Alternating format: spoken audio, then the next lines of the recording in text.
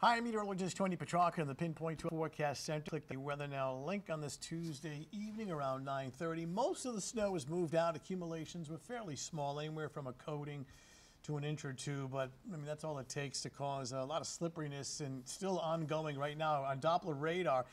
Most of the snow is gone. We've got a few lingering light snow showers and flurries, but they will be ending. We take a look at pictures from North Situate. This is the intersection of 101 and 102.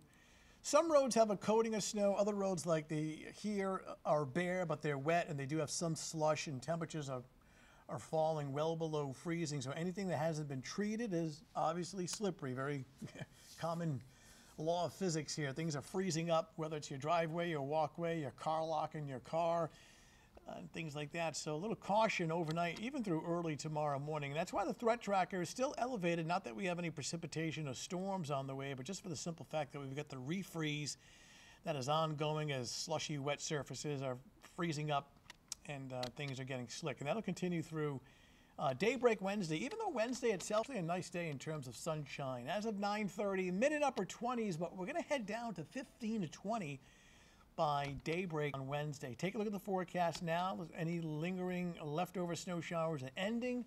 Here we are. This is a 6 a.m. starting off between roughly 15 and 20 degrees, so very cold and icy, but dry. And then here we are late mid-morning with partly sunny skies and temperatures at that time checking in around 25. So sunshine on your Wednesday morning. It is slick and icy though early. Temperatures by noon at around 32, and overall your Wednesday afternoon is bright, chilly, and dry. Temperatures running below average. Daytime highs on Wednesday about 30, 35. In fact, we're going to stay cold and dry tomorrow through at least Friday and potentially into the daylight hours of Saturday. Our next system is later Saturday night after midnight, and especially Valentine's Day, Sunday, maybe dealing with a messy storm of snow, sleet, and rain on Sunday. So check back with us on that. Still 5 days down the road. In the meantime, it is slick out there right now, so be careful. All right, that's your latest Weather Now update. Thanks for logging in.